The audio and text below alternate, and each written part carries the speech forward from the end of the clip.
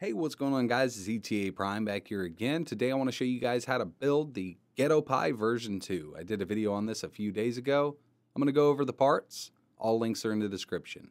First up, you'll need a 5-inch HDMI screen. This is a wave shear screen. They're about 35 bucks on Amazon. Really cool little screen, not too high resolution, but it works great. Comes with some brass standoffs, and it's powered through the GPIO pins on the Pi. I'm using a Pi 3. 32 gigabyte SD card, back plate. I printed this. I 3D printed this, but you could use acrylic or wood from your local craft store. Might want a couple zip ties, a 6-inch micro USB cable, some assorted wire. You don't need this style. And you'll need a battery bank. Now I chose these Pocket Juice battery banks. This is 4,000 milliamp hour. They're $2.50 at Walmart. They make several styles, but I'm going to go with the square style because it fits a lot better. The round one does also fit. And I also soldered an external button. I'll show you how to do that. And finally, you'll need the iPega Spider 9055 controller. It's a Bluetooth controller that works with Android, iOS, and the Raspberry Pi. First step, you're going to need to make some holes in your mounting plate. Now, if you chose to use wood, acrylic, or a 3D printed style like I have here, you can figure it out. You can either use a drill, a hole punch. I used a hot knife, and I'll leave the exact dimensions that I used in the description below. So if you're using wood or acrylic, you can definitely use something like a drill or even an old poker. But I used an old soldering iron, just heated it up a little bit, and I poked holes. I lined it up, and I poked the holes, so I had a perfect lineup with the back plate. You might need to improvise depending on what kind of material you're using, but I only put 3, and 3 holds it for me right now, but I definitely suggest doing all 4 holes. So mounting the screen to the Raspberry Pi is very straightforward. It comes with an HDMI adapter. We will need to edit some files on the SD card to get the screen to display the proper resolution, and I'll go over that after we're done building this. You can use tweezers to get this card in and out. So it just sits right on top of the Raspberry Pi, connects through the GPIO pins, and we're going to take the HDMI adapter and plug it right in. That's it. We now have a screen mounted to the Raspberry Pi 3. Your screen should have come with these standoffs. If it didn't, you can actually order these on eBay or Amazon, and they just screw right on. Pretty easy to do. Put all 4 on and you're good to go. So here's where things get a little bit complicated. I mean, it's not too bad. You do not have to solder this external button to your power supply if you do not want to. But as you can see, these contain a small button inside, and all I did was make an extension. Very easy to do. If you're not comfortable with it, you don't have to make an extension button. You can always turn it on and off by the pack itself. The big problem with doing something like this is you do run the risk of destroying the circuit board, so do this part at your own risk. If you don't want to add an external button, like I said, you don't have to. For the back plate here, I'm just going to bolt the screen right onto it using the supplied brass standoffs. I'm going to start my screw here. And this really depends on what kind of material you use. Like I said, you can use wood or acrylic. I just 3D printed this. The dimensions are in the description. All we want to do is mount the Raspberry Pi and screen to this back plate. There we have it. It's all mounted up. Now to remove and insert your SD card, I definitely recommend a pair of little tweezers or something like that, just to reach in there.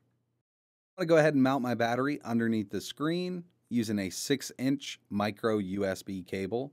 It's actually a pretty high quality one. I'll try to leave a link down below. I'm just going to run my wires underneath the screen on top of the back plate.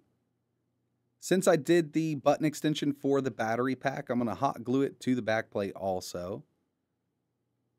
I'm just going to make sure all the wires fit in here pretty nice, and I'm going to zip tie the 6-inch USB cable just like this, so it looks nice. It's not going to be hanging out too much. I mean, this is the best we can do with something like this, unless you want to go through the GPIO pins to power this unit.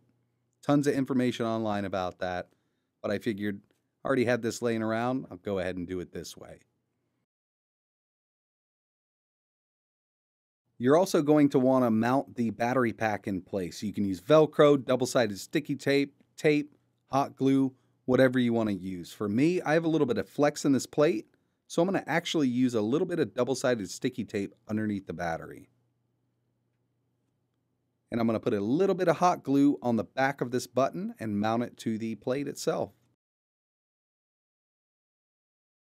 My external battery pack button is mounted in place. We're pretty much done with the build. All we need to do is put the controller on, get the controller paired, and make sure the screen resolution is set up correctly.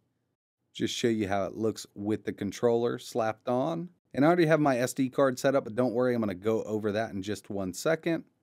The controller has a spring-loaded setup in it, and it fits pretty good. You can also use Velcro on the controller itself to the back plate, so you don't have to worry about it falling out at all.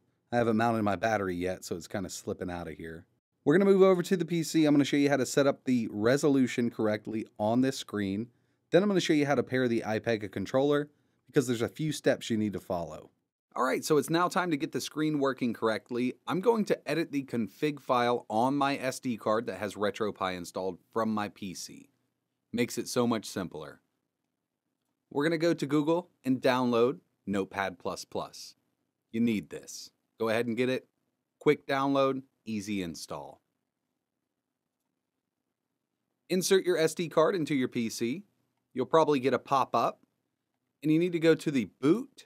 Mine's boot G, and we need to find the config.txt. We're going to right-click, edit with Notepad++. I'm going to snap it over to the right. In the description, you can download this text document. I created it, easy to use. We're going to copy everything in this text document. We're going to go back to Notepad++ in our config file. We're going to go to line 33. This might change in the future. Just look for HDMI drive equals 2. Go right underneath it and paste everything from that text file into our config file. File, save, exit. Now when we put our SD card back into our Raspberry Pi that's hooked to the 5-inch screen, it'll look normal. Now we're going to move over to the Raspberry Pi running RetroPie, and we're going to set up the controller using Bluetooth. So I'm using that iPega Spider 9055. It's easy to get it set up as soon as you know exactly what to do. You will need a keyboard or another controller so we can navigate the RetroPie menu, go into our Bluetooth, we're going to connect the controller, and hook it up. Let's move over to the Raspberry Pi now. So now it's time to pair the iPega controller with your Raspberry Pi. This is pretty simple to do. There's a few steps involved, and I recommend connecting a keyboard to your Raspberry Pi. We're going to go into the RetroPie menu, scroll down to Bluetooth, enter this menu.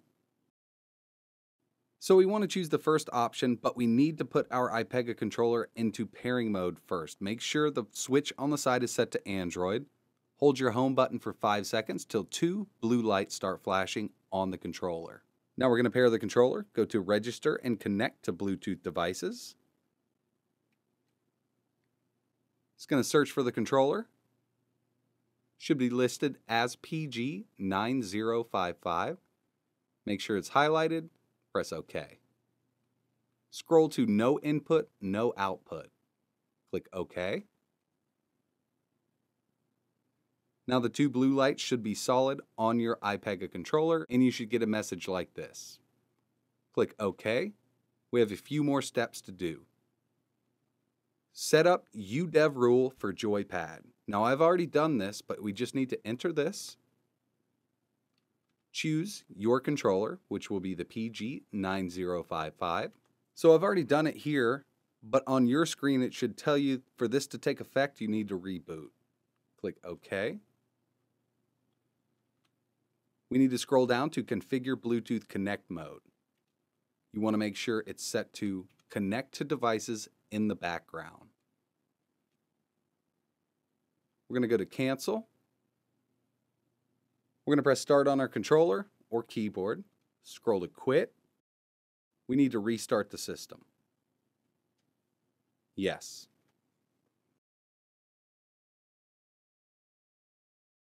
So after you reboot, you might notice that your lights are out on the iPega controller. That's totally fine. Just hold your home button again. It'll pair back up with the Raspberry Pi. We now need to configure the controller. So on our extra controller or keyboard, we're going to press Start, scroll to Configure Input. Are you sure you want to configure input? Yes. We're going to hold A on our iPega controller, and as you can see, it detected it, and we'll just set it up like we would any other controller. So now we can use the controller in the emulation station menu, but it will not work in games just yet. We want to scroll to Retro Pi, go to RetroArch. Enter this menu. Now if you're using a keyboard for this, X is select, Z is back. Scroll down to Settings, Driver, Joypad Driver, and make sure it's set to SDL2. You can press left or right to select. Make sure it's on SDL2. We're going to back up twice, go to Configurations, and we want to save current configuration. We'll back up, exit RetroArch. So that's it. Your iPega Spider controller is now paired with your Raspberry Pi, and it should work inside of the emulators. I'm going to give it a test real quick with a Super Nintendo game, Clay Fighter 2.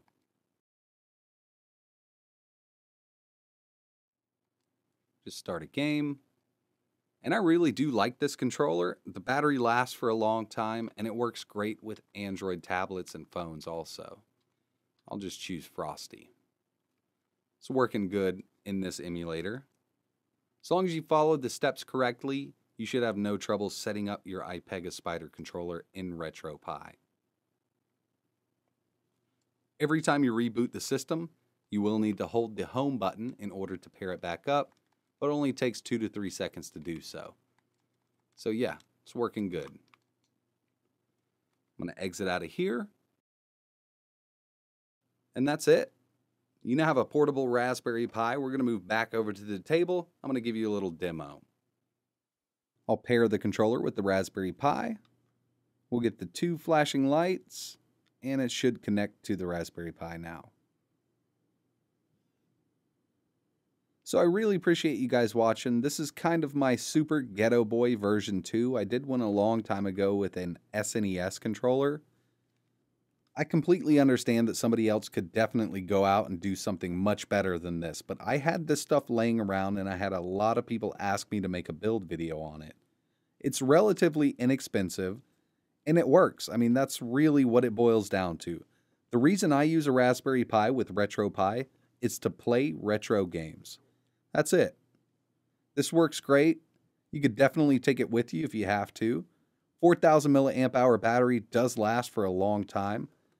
I would say 2.5 to 3 hours of gameplay on this unit. And my cat wants to play. Really appreciate you guys watching. If you could, hit that like button and subscribe. I got a lot more coming. All the links are down below in the description. Like always, thanks for watching.